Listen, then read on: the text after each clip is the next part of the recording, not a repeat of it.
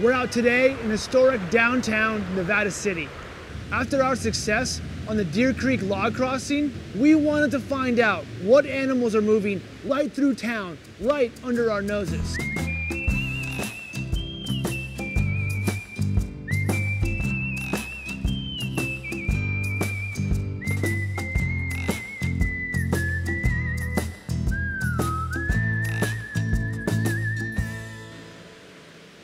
We found a rock with some scat on it just across the creek from Lefty's Grill, and we put the wildlife cameras up. And what did we get?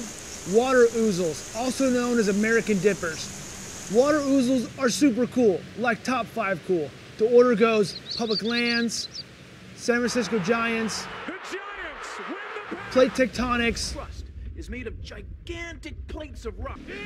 Jurassic Park, and in the 5th hole, the water ouzel. If you like to raft or fly fish, you've probably seen these little guys bobbing up and down on a rock or hanging out at the base of a waterfall. But we had no idea they'd be right here in town. Actually, it's a pair, and we ended up naming them Rachel and Carson. We got them out in daylight on the morning patrol. We got them having flirty little date nights. We also got them in some of their more intimate moments.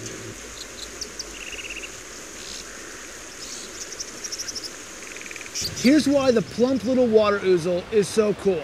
Water ouzels are a passerine bird, a perching bird, sometimes also called a songbird.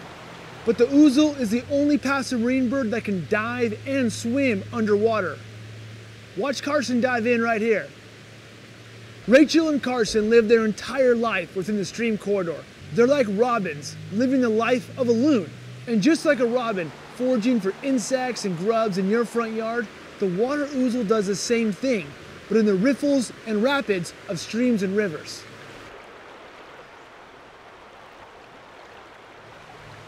Okay, so remember when Rachel met Carson and then...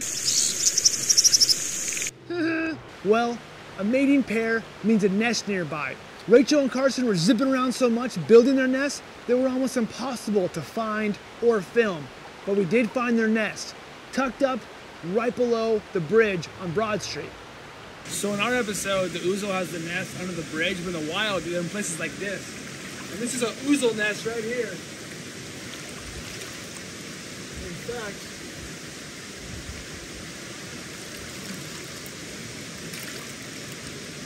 yeah, see that? There's actually eggs in there right now too. Water ouzels are indicator species. That is, water ouzels raising families can indicate the overall health of the ecosystem. That's good news here for Nevada City and Deer Creek. Enough insects to raise baby ouzels means good quality water and habitat. Ouzels will leave a stream if it becomes degraded or polluted. So if we have water ouzels, it probably also means that we have trout. As you can see, we're right next to the freeway, but this water's pretty cold, and my guess is we have a full ecosystem here. Let's take a look.